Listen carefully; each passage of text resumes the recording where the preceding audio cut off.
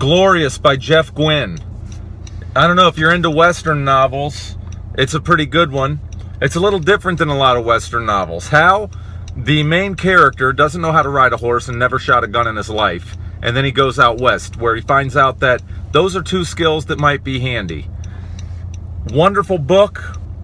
It's a great read. I've been reading way too much classic literature in the last couple years. Stuff that's really hard to digest. You've got to think about it. You got to look things up. This is just a nice, easy read. There's something to be said for that. I like not having to work too hard sometimes. So, Glorious by Jeff Guinn. I definitely recommend this book.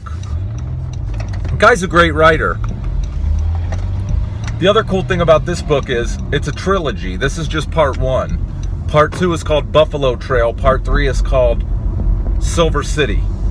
And my friend who recommended these books to me told me they're both great. On top of Glorious, they're all 3 great books. So check out Glorious if you're in that kind of mood and you want to read some kind of easy to read Western novel. That's a great one. I recommend Glorious. I give it a big thumb.